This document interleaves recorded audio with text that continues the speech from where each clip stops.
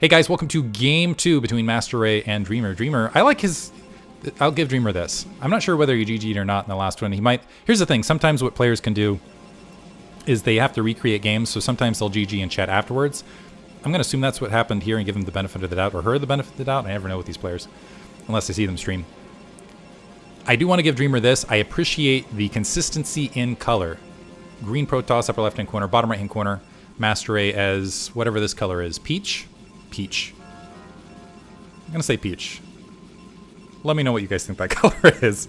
This is on Overwatch, which I'm kind of interested that Dreamer is choosing because it's loser's pick on the map selection. And Dreamer opted for Overwatch. Beige, I'm hearing from chat. Beige, yeah, I'll say beige. That is kind of a beige, right? Colors are weird things. We have so many names for colors. And just whatever. That's a different rant altogether. Anyway, I'm interested that Dreamer opted for Overwatch for this map selection because it's usually Dreamer who's opening that 2-gate slight bit of pressure. And granted, those Zealots can make it across the ramp initially, but as far as any...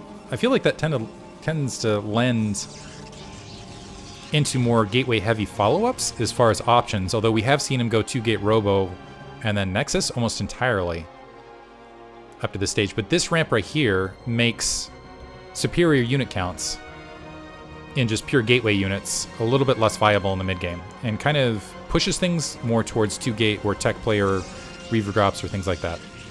MasteRey opting for an Assimilator. We do see an Assimilator opposite side, so Dreamer mixing it up a little bit. I'm trying to think back and puzzle out whether we have seen a 1-gate Assimilator opening for Dreamer. I almost feel like he's opened up 2-gate nearly every time. We'll see. Simulator is up. We just see Cybernetics Core right in front of MasteRey to go ahead and show off that tech. MasteRey plopping down his own Assimilator and getting those 3 probes on gas.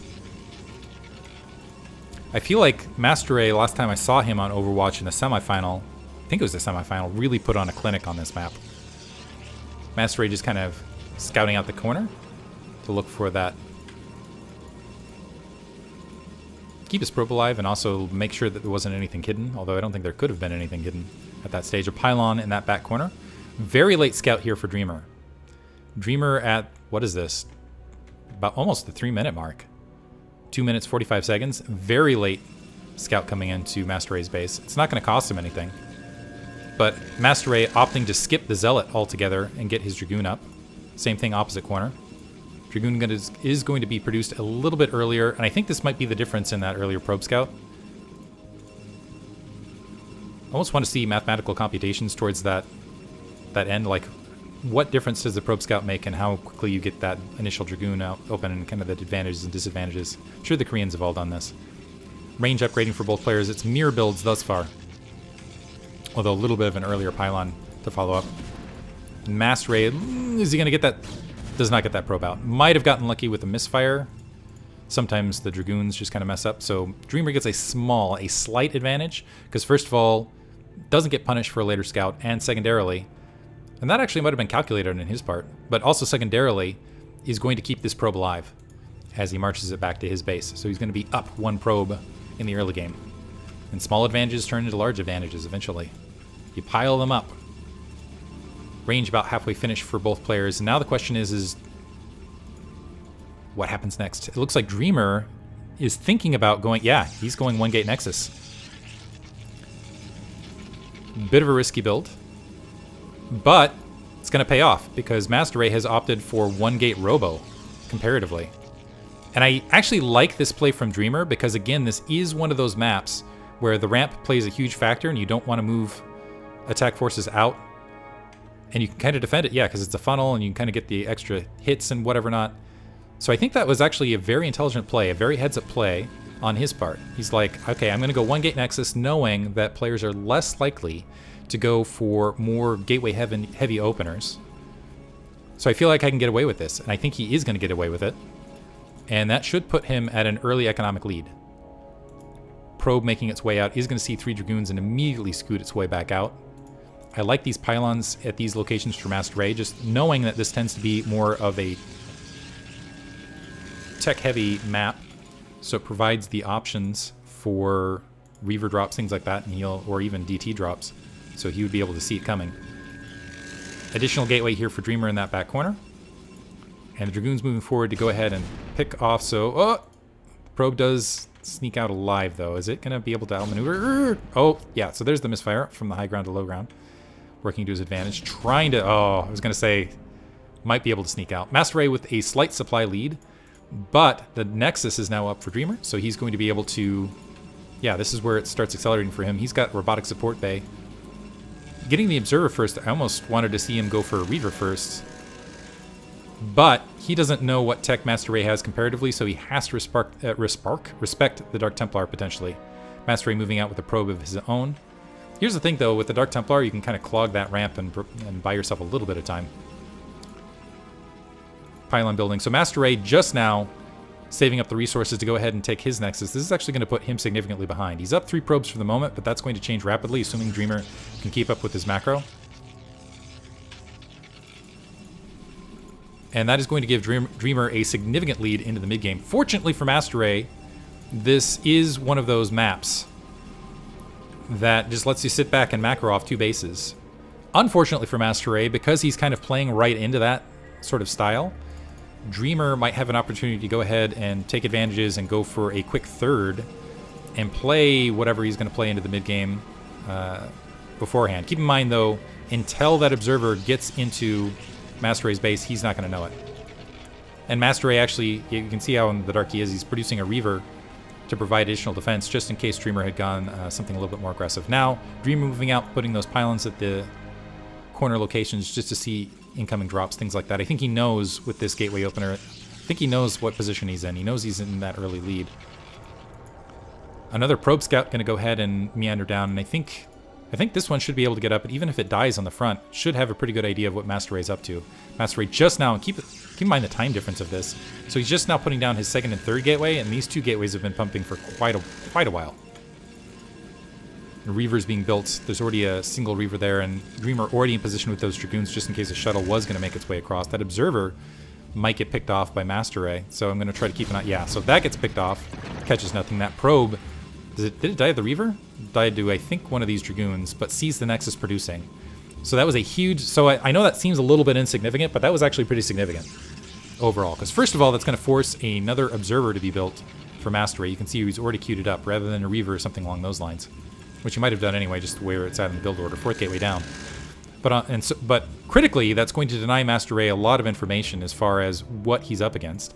And Dreamer with the Probe Scout maintains his observers and knows that a Nexus is up comparatively. So he knows exactly the position he's in. Blocking pylon at that 3rd.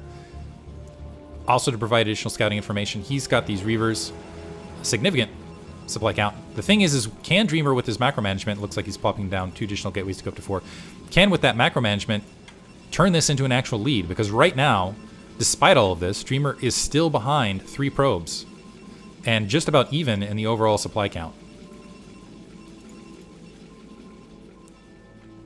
Dreamer moving out. He does have, critically, he has a shuttle with those 2 Reavers as opposed to no shuttle. Looks like he's going to start swinging out towards this 6 o'clock location, seeing that probe there. He's going to have to be careful. MasteRey having trouble gathering his army to kind of engage this. I think he's should be able to see where it's at. And Dreamer looking for an engagement point, and actually might be able to... We'll see. Ooh, Dragoons moving in piecemeal for MasteRey, which is not what you want to do against Dreamer. Might end up losing a couple units bonus as a result. Dreamer actually pushing down into the Reavers on the ground. Good hit on that Reaver. Another good hit hitting the Reaver, and Dreamer just doing some good micromanagement and nice engagement point. And he might win it right here because he still has 2 Reavers standing versus MasteRey's none. With that little move out, more reinforcements coming in. He needs to Dreamer needs to back up and allow these Reavers to do their work on this forward Dragoon line. I don't see any reinforcements coming across the way, but this natural expansion is certainly going to end up losing some probes. MasteRey needs to pull probes now. Too late is losing a lot of probes as a result. I kind of want to see if I can, in between, get a good look at the kill count here. 8 kills. And the Reaver scoops up. So this is still 2 Reavers and 4 Dragoons at the natural, doing some damage. It's not GG just yet for MasteRey, but he's... Oh, maybe it is, actually. Upon losing this Nexus, he might call GG. Now Dreamer in a very strong position, and that was a huge engagement. And again, I talked about that critical moment where MasteRey lost his observer and Dreamer was able to see what was at that natural. If MasteRey had that observer, if he was able to keep an eye on that army, we might be in a different situation at this moment altogether. Small advantages can turn into big advantages and really change the course of the game. I think that was the critical moment, honestly. As far as the sweep of everything, Dreamer up a huge supply count. Now he's doing that kind of camp the natural thing once again. MasteRey is opting. He's like, okay, I know I'm at one base. I've got a bit of a bank. Going to get level 1 weapons, which has been working for quite some time. Fortunately, it looks like Dreamer's getting level 1 weapons as well. Now has an observer looking at his opponent. Here's the thing. I think it's 4 gateways. 4 gateways is what you can power off one base, approximately, of units mixed. This is too many gateways for the amount of bases that are there, I believe, for MasteRey. So it's possible he'll be able to reproduce, and he'll have to out micro his opponent, basically. Going to end up losing pylons here at the 6. Dreamer reinforcing, still wanting to say basically right in his opponent's face. Plus he has this observer to kind of look at everything that was here as far as army composition. And this is the other big critical bit for MasteRey that really makes things desperate and difficult as far as any sort of comeback, as there's still 2 Reavers on the ground. And he's going just pure gateway units and a Reaver without a shuttle. And as far as the timing, yeah, now his bank is expended. This is about the moment he needs to kind of walk out and start doing things. A lot of Zealots. Does he have Zealot leg speed yet? About halfway finished. So the timing not quite working out for him. He might be able to get some pot shots here on the low ground, but might end up losing. Did get 1 nice burst on that grouping of Dragoons. Ooh, might even got a Dragoon kill. Loses his Reaver for it, though. Oh! Does lose his Reaver. Oh! Got some nice hits comparatively, though. Still denied his natural expansion. Dreamer just needs to spend his resources, and he should win this match. He's going to go ahead and take that 12 o'clock Nexus as well. MasteRey continuing to grab these troops out. I assume he's going to go out as soon as level 1, as soon as that Zealot leg speed finishes. And actually, he might be able to swing right back into this, because Dreamer is leaving these units here rather than backing them off. So he might end up forfeiting all these armies, this entire army to these speed Zealots. It's going to come down to these Reavers and how well they're able to group damage these Zealots. Pushing down now, Zealots eating a lot of Reaver shots, Dreamer repositioning down along those lines, trying to back those Reavers out so they stay alive. Ooh, one getting taken out without able to do a lot of additional shots. Those Zealots just chewing through absolutely everything. Now that Reaver scooped up, Dreamer still sitting here with the rest of this army, and I think he just needs to back up and reinforce.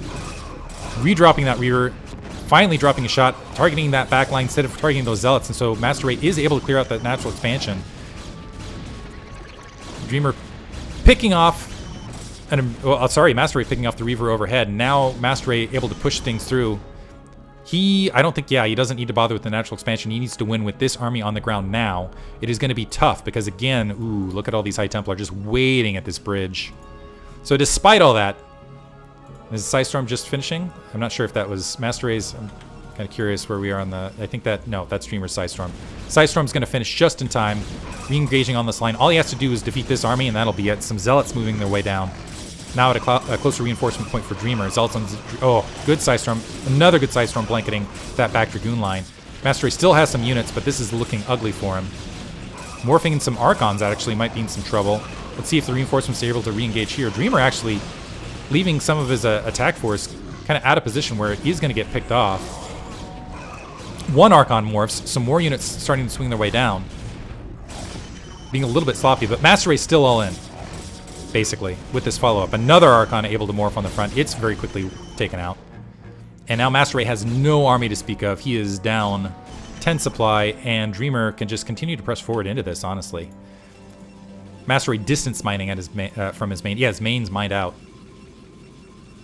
Now all all Dreamer has to do is survive, plopping down additional gateways. He's got that 12 o'clock. Yeah, huge commanding position. Is he going to wait for additional Reavers, additional High Templar? His game to lose at this stage. And it would take a miracle. An absolute miracle. Because here's the thing. MasteRey, look at all this production he's got. 4 gateways, sometimes 4.5. You can defend, or you can produce out of. You can see he's producing basically just Zealots here. He's distance mining at 1. This is still 1 base versus 3 effectively, because the main's still kind of producing. 2 bases up. He's going ahead and cannon that just in case there were Dark Templar. So it's 2 base versus 1. Dreamer has map control, superior production, better tech, and it looks like equivalent upgrades. So everything working in Dreamer's favor. The one advantage MasteRey has is observers and key points and positions. However, being able to see something doesn't mean you can stop it. So, to sum things up, Dreamer is effectively still at 1 base. MasteRey, mixing up the players here. MasteRey is effectively at 1 base. Dreamer is still producing effectively off 3, although that is going to be not the case in about a minute or so. The supply count, 40 supply advantage for Dreamer. Yeah, I'm going to say that barring like a computer getting unplugged or a Miracle Zealot glitching out somewhere in the map and just being able to devastate everything, this game is going to Dreamer. And he's going ahead and taking an additional base in that upper right corner. Looks like he's looking to re-engage kind of the Zealots on the front. Does have a single Reaver in the shuttle that he can plop down. An Archon for MasteRey. Kind of sneaking back here. Let's see, the Storms on the Zealots can be a little bit challenging. Nice Storm, not hitting his shuttle. Ooh, hitting a couple of his own units, but still hitting mostly Zealots. And some good follow-up Storms. I think this will be the, this will be the fight that wins it for Dreamer. Or it forces MasteRey to call GG. Another High Templar actually can just wander in and storm all this. There's GG. Nicely played by Dreamer overall. I really love the decision early on. In particular, I love that decision early on to go for that Nexus off the 1 gate rather than opting for Robo first because of the nature of the map. Hope you guys enjoyed it. 1 game apiece from both players. We'll move on to game 3 momentarily. Hope you guys enjoyed it. Thanks for listening.